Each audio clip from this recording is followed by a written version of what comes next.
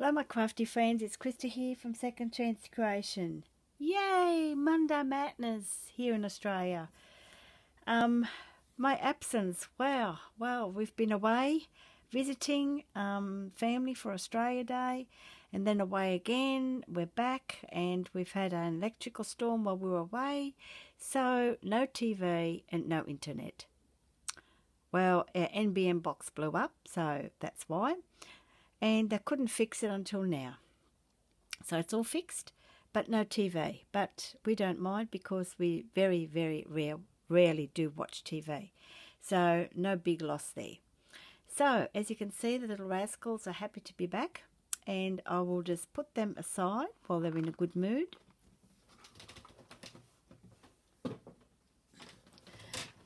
It's just after 11 o'clock here, Monday night.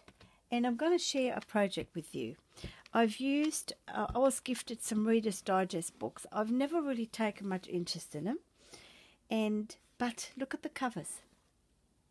And I couldn't say no to the covers. And I thought, well, I will have to try to make something. Make a journal out of it. And I know exactly what I'm going to make out of this one. This is just awesome, this one. Love that colour and the texture. And then this one, of course, I have to make another horse journal, mainly because I sold my last one, so that's pretty good. Okay, now I've actually made, just let me have a cup of tea here. I've just got a nice cup of tea here. This is my third attempt making this video, so I don't know. But anyway, an art journal for the budding artist or experienced artist, whoever. But I did this because I just love that cover. It's just amazing. And I gutted it and I did a hidden spine. It has 5 signatures. Now I can't remember how many pages, but there's lots there. And the center signatures actually does have sketchbook papers, sketch and paint papers. And yes, so I just had to use it. I used a picture out of a paint magazine. I've got hold of a couple of magazines from while we were away in Op Shop, and I thought, well, I need them because I'm going to make some art journals. And I've used a closure of a necklace. Now, this idea I got from Chrissie Phillips. Thank you, Chrissie, as she gifted me this fantastic horse journal that I'm using for Happy Mail entries that I received. And she used a necklace, and I think, oh, I might try it on this one. It looks so cool. And I just happened to have a blue necklace to go with that little bit of blue that's on the cover in itself. I used an eyelet, and I used a bigger jump ring. It's like a little curtain ring off, I suppose. I used a blue bulb pin to attach it, so you can take it off. You can make it tighter or looser. As it gets fatter and fatter, you might have to loosen it. So it's just easy, you just pop it over. Now, I used some cheesecloth, and I've, frayed it, tatted it, and worked around it. Now, have a look at this photo. Now, I didn't realise it, but at the time when I glued and then sewed around, and I come around here and I noticed, because I knew she was painting, but I didn't realise what she was painting, and she was painting probably leaves and flowers. But look at the cover. I mean, look at the colour of the flowers and look at the colour of the flower here. I mean, that was a real fluke, wasn't it? Well, to me it was. It was just amazing. I got this out of the magazine, had a big heading that says how to draw and paint. I cut off the how to because that's going to be another art journal, and I just used draw and paint. And what I'd done is, because it had this stressed look already on the edges, I wanted to add a little bit of colour, and that was that I had some got some teal acrylic paint, and let me have a look if I can find it. That's right. It's metallic paint, and I got this to make my steampunk horse. That's it there. And yes, so I've used it because it just sort of blend it in with that bit of colour, just to, you know, make it a bit more interesting. So let's go inside. And there's lots of pages to draw on, sketch on, paint on, journal on, whatever you like.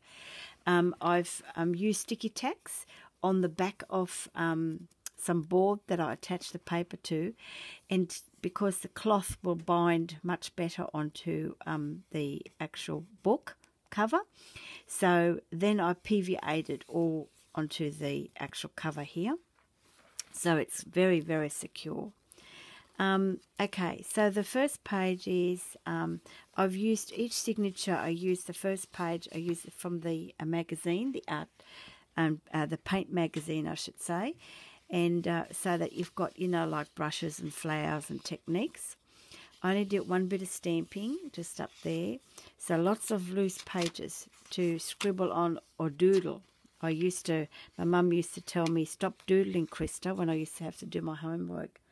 I think we all used to do that in our one time or another. So, yeah, lots of doodling pages. And I've just cut out snippets of the magazine that could be relevant, you know, the different colours, and that made a little tuck spot. Various pages that I've been, you know, collecting to make journals. I've sewed my signatures in with my sewing awl, and I got this from Aristi. Thank you, Aristi. A long time ago, but I never used it very much because I wasn't quite confident. It's so easy now, it's just amazing. And so yeah, so I was able to just make a lot more stitches to keep it nice and secure, and they're nice and straight, so I don't have to hide the middle of my signatures anymore. And I use the ends and just cut out some little hearts again from some bit of cardstock that I have with all these bits of various patterns in there, or magazines. And I thought that was looked pretty cool in there. So yes, a lot of blank pages, and with some various tuck spots. Here I've made a top tuck spot, and I'll just put this here. Open this up so you can see. This is, I think this is like folk art painting on here. Pop that back in there. I might just let it sit here so that you can see this a bit better. Yes, various textures of pages. Of papers, I should say. Made a little tuck spot. This is out of a magazine. Believe it or not, this is a cupcake, and it's so blurry that you wouldn't know it was a cupcake, but with the little sprinkles. But I like the colours of it, so I cut it out, sewed it onto some cardstock, and made it, you know, a tuck spot out of it. And I used a belly band as well on there, and then a tuck spot on the end there. Lots of pages I left whole. I didn't want to cut them off. You can use them. And that's the end of that signature. And this is the next signature. Now this I've got, was in a magazine, and I thought, how cool was that? I need it for when I make an art journal. Again, I sewed it on some cardstock, very light cardstock, and made a pocket so I can put a pen, I should say a pencil, and a paintbrush, and a tag that was gifted to me a while ago. It's just from a manila folder, and I've just popped that in there. I thought that was pretty cool. You can't have an art journal without a pencil or a paintbrush.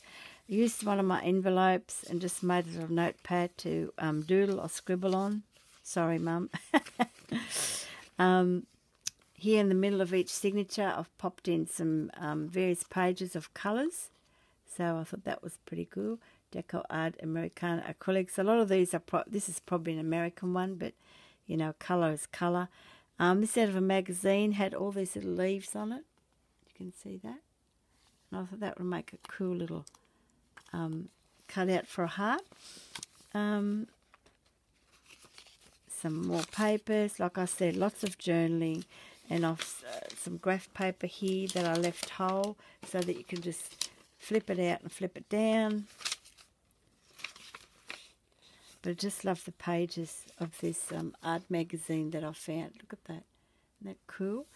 Now comes the centre of the third signature, and, you know, brush care. I mean, that's important, isn't it? I do believe. Now this is actually from my sketchbook. I got this sketchbook from one of my op shop hauls while we were away, and it only had like 4 pages, but they were huge, so I was able to cut it up and pop it in there so you can actually use the real thing to doodle on, or you know, do a bit of art on it. Next signature, look at this. This is like a canvas paint. Isn't that lovely? My little tuck spot. No, I haven't got anything there. I'll have to put something in that one. Here I've just made a little tuck spot. I just flipped the bottom of the page over and just strengthen it with another piece of paper. And look how cool that is. Isn't that lovely? Love the colours. And I made a little notepad out of it.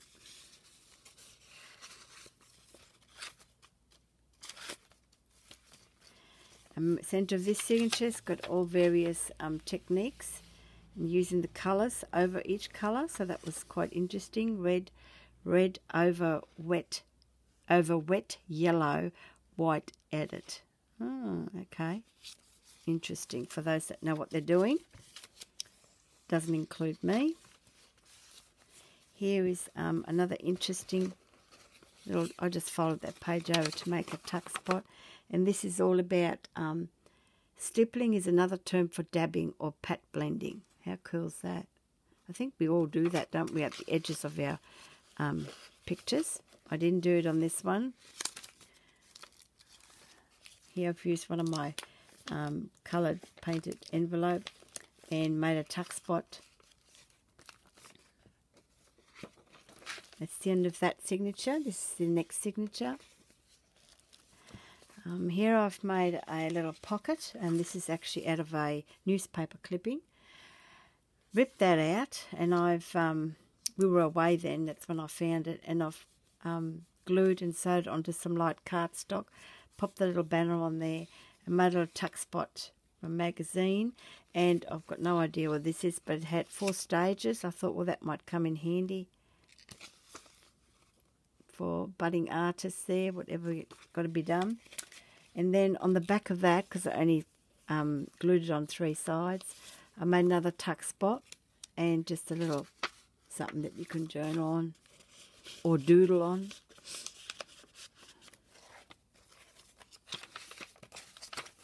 So lots of free pages.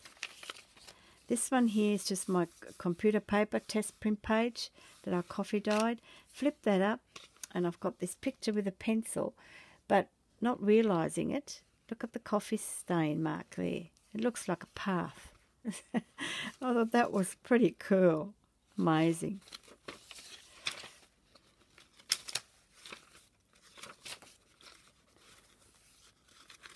Here I've used half of my envelopes, and I've popped in a weekly list. It actually has 2 tuck spots and 1 at the back, but I didn't put anything in that one.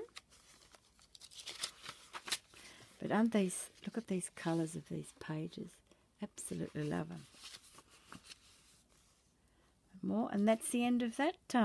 Now this paper, actually, this part of the page of the magazine had this really deep crease in it, and I thought it was ripped, but it wasn't. I thought it might come out, but it didn't come out when I attached it. So it's in there, but that's all part and parcel. So yeah, so a great little journal, and it's going to be for sale. I was hoping to have a Zip It store happening at the beginning of the year, but we're going to be away, so it's going to be just too hard for me at this point in time. So I'm going to leave my email address down below if anybody's interested in purchasing this, and it'll include the postage as well. So yeah, so this is my draw and paint journal, and I hope you enjoyed the viewing of it. And until next video, in the meantime, you know what you've got to do. Happy crafting. Bye for now.